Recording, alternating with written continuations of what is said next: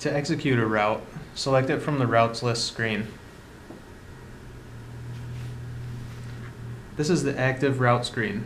At the top, you'll see the ratio of iAlerts that have been checked to the total number of iAlerts on the route. The progress bar just below this will also increment as each iAlert is checked. Below the progress bar will be counters for each status of checked devices. This will track the number of OK, alarming, warning, and skip devices. Notice the timer on the top right of the screen. This is an easy way to track how long this route has been active. To see how long it took last time for comparison, press and hold previous. So you'll see the screen divided into two sections. The top will show all devices on the route that have not been in range yet or require a download action.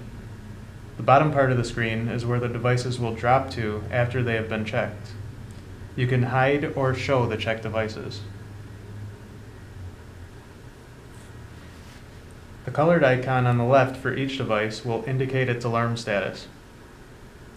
Yellow indicates the device is currently in the warning state, and red means the device is in alarm. A green status icon shows the device is within the defined acceptable operating ranges. If the icon is empty, that device is currently not in range. If an iAlert comes in range and the colored status icon appears, but it does not drop to the checked devices list, then an action is required. Depending on which route type you have selected and the current status of the iAlert, the actions will vary. On the right-hand side, you will see which actions are required. Download the latest 30 or 60-day trends, request a new FFT, or download the FFTs that were created when the device was in alarm.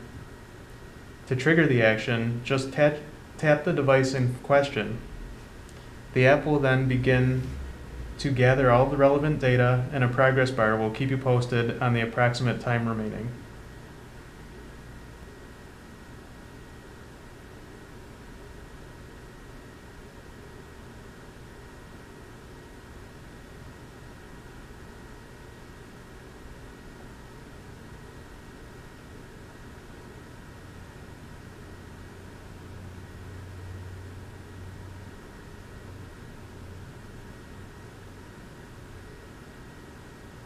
If you would like to skip one for any reason, swipe left on that device and tap Skip.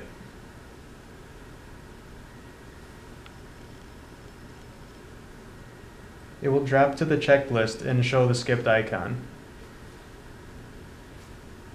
If a device is skipped accidentally or you change your mind, you can swipe left and unskip it.